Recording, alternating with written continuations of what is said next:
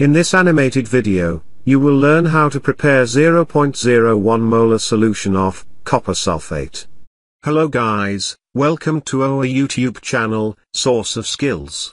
Please like and subscribe for more informative videos. Let's do some calculations before we make solution.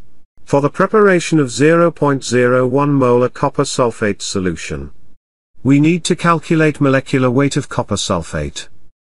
Formula of copper sulfate is CuSO4.5H2O. It means we are going to use 5-hydrated copper sulfate chemical. Let's put atomic masses into the formula. 63.5 for copper, plus 32 for sulfur, plus 16 into 4 for oxygen, plus 5 into 1 into 2 plus 16 for 5-hydrated. After calculation we have 249.5 gram per mole. We know that formula of molarity is number of gram moles divided by volume of solution in 1 cubic decimeter. 1 cubic decimeter is equal to 1000 milliliters.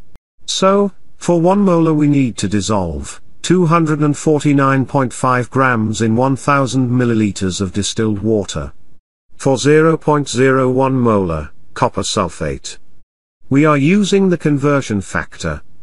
We multiply 0.01 on both sides. So, we have 2.5 grams. Let's start preparation. First of all, take a weight balance, power it on. Put a Petri dish on it, and don't forget to tear it down. Now take copper sulfate chemical. You can put copper sulfate into the Petri dish with the help of the spatula. Weight precisely 2.5 grams. Now take 500 milliliters of distilled water into a beaker and put the measured chemical into the beaker.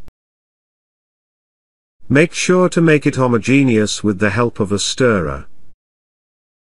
Now take a volumetric flask of 1000 milliliters, and put funnel on the top of flask. Pour all the solution into the volumetric flask.